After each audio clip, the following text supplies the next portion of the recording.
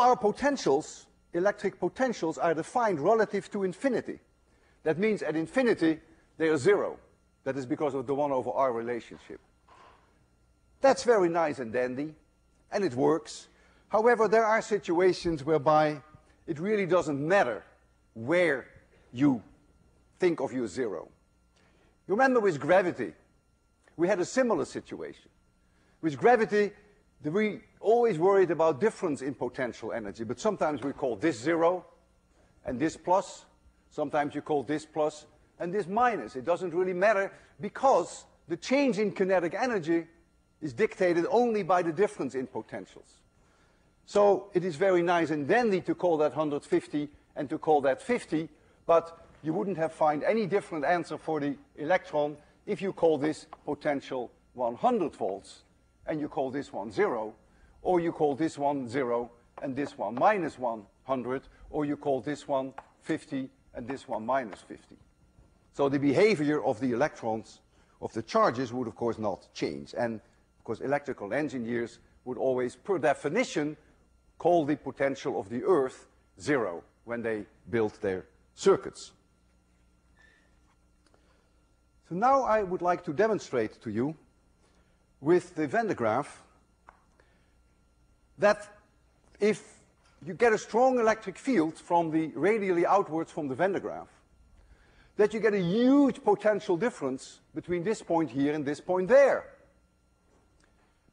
If I have my numbers still there, I hope I do, there they are. At the surface of the Van de Graaff, which takes about 10 microcoulomb, it would be 300,000 volts right here. Here it would be 150,000 volts. And here, 3 meters from the center, it's about 30 kilovolts. So that means that if I place this fluorescent tube into that electric field, that there would be a gigantic potential difference between here and there, provided I hold it radially. If I hold it like this, then the potential difference between here and there would be 0, of course. If I hold it tangentially, they would be both at the same electric potential. But when I hold them radially, you will see, perhaps, that this fluorescent tube will show a little bit of light. Once you see light, it means that electrons are moving through that gas. It means charge is moving. We haven't discussed currents yet, but that's what it means. A current is flowing. And this current has to be delivered by the Van de Graaff. And the Van de Graaff is only capable of providing very modest currents. So you're not going to see a lot of light. But I want to show you that you will see some light, no wires attached, just here, and then I will rotate it tangentially, and you will see no light at all. So if we can make it a little darker as a start, and I'll start the Van de Graaff, and then if Marcos comes to make it completely dark when necessary, because the light is so little that we really have to make it completely dark, I will put on a glove for safety reasons, although I don't think it will do me much good. Notice I have here a piece of glass to be well insulated from the glass so that I don't mess up the demonstration by, if I hold my fingers here, it will be very different than holding my hands here. So let's go first close with the light still on, and then, okay, why don't you turn the lights off now, all the way off. Okay, I think you can see a glow. It's radially outwards now. And Marcos, can you give a little light? Okay, I will now go tangential. Can you turn the lights off? And now you see nothing, very little. And now I go radial again. And there you go. Now, if I'm crazy, if I were crazy, then I would touch the end of this tube with my finger, thereby allowing this current to go straight through my body to the Earth, which may increase the light. Let me try that.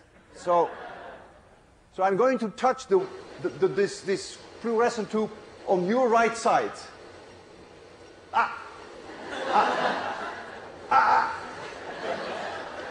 Every time I touch it,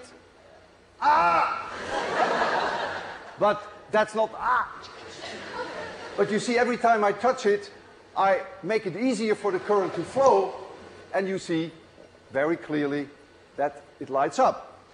Now I want to do the same demonstration with a neon flash tube. And the neon flash tube I will place at the end of a fishing rod. This neon flash tube we used during the first lecture when I was beating up students. But I've learned not to do that anymore. This takes several kilovolts to get a little bit of light out of it from one side to the other. Well, that's duck soup for the Van de Graaff. You know, you're talking about hundreds and thousands of volts. And so here I will actually start spinning it. And then when it is radially inwards, maybe you will see light. And when it is tangential, you won't see much light.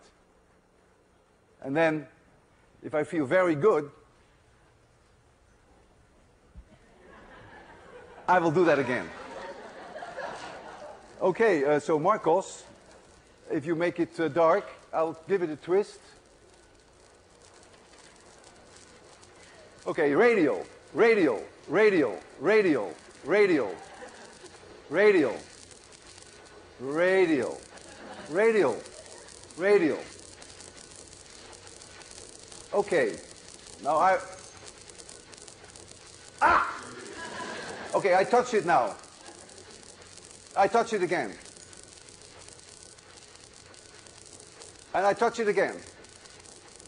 And again. And again. And you see, every time I touch it, it lights me. And it gives a nice flash of light. So you see here, in front of your eyes, without any wires attached, that the potential difference created by the electric field, that those potential differences make these lights work. All right, see you Friday.